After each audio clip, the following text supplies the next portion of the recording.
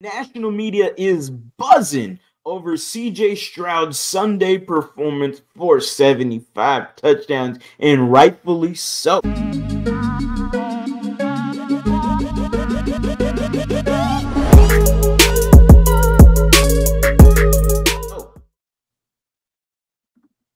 What is going on, everybody? Welcome back to a brand new episode of The Lead. Your host, as always, Harley Dugan. It is fantastic to get on Twitter and just see the glorious national media talk great about CJ Stroud. It is glorious to see Panthers fans in ruins. It is glorious to see that the Houston Texans got themselves a quarterback that is worthy of taking this franchise to heights it has never been once seen before. And long and behold, we got ourselves one of the national media guys in Shannon Sharpe on his podcast with Chad OchoCinco talking about CJ Stroud, if best rookie quarterback ever. That is a great topic, and we're going to get into it right now. Stroud is having the greatest rookie season in history.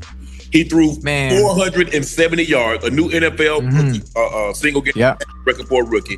5 touchdowns, 0 interceptions. The man went got to have a 75-yard game-winning drive. Accuracy, threading the needle, on the money, timing. The funny thing about it is CJ Strouds is picking up where he left off at Ohio State. Usually, to me, there's a learning curve. And D'Amico Ryans, let's give him some credit. Taking over, has that team playing exceptionally well. In the first year at that. And they're only going to get better because CJ Stroud is only going to get better. Bro, do you understand how hard it is to do what he did today? 46 seconds on the clock. What's the first thing you do? You press.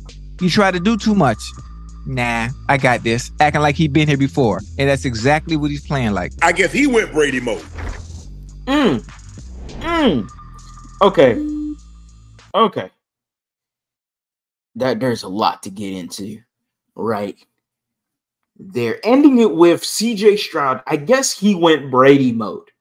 That is wild in itself. Shannon Sharpe is implying that CJ Stroud went Brady mode on the game-winning drive. I will take it a step further, and I will say, and yes, it's wild. Oh, I know y'all think I am going, but CJ Stroud showed the composure, what Chad OchoCinco was talking about, the calmness, smooth with the 75-yard drive, and went out there and was a killer. Stone cold killer. Literally no celebration after he just threw the game-winning touchdown to Tank Dell. It was just, the whole team too. Like, sure, some minor celebration here, there, the warranted ones, but not anything wild, not, going crazy, no dogpiling, no crazy, absurd celebration. They went out there like they knew exactly what number 7 was going to do, go down the field, and slice and dice the crap out of the Buccaneers defense. They dominated the second half. It was not even fun to be a Buccaneers fan in the second half. And just when they thought they had the game, you had guys kissing at the camera, saying bye-bye.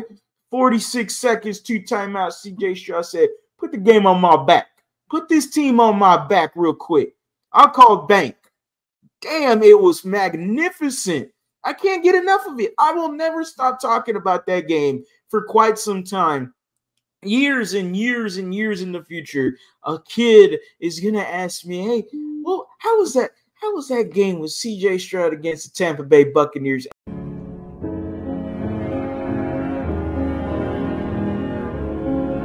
CJ Stroud is absolutely magical. He was fun. National media is buzzing. We'll definitely have more videos regarding the whole national media and whatnot. Make sure you are subscribed down below. Hit that bell for the notice to turn on. We are on the road to 5,000 subscribers. So I appreciate everyone that has watched, listened, viewed.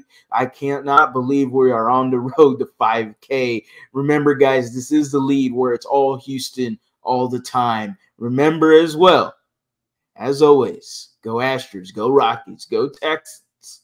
You have a blessed day.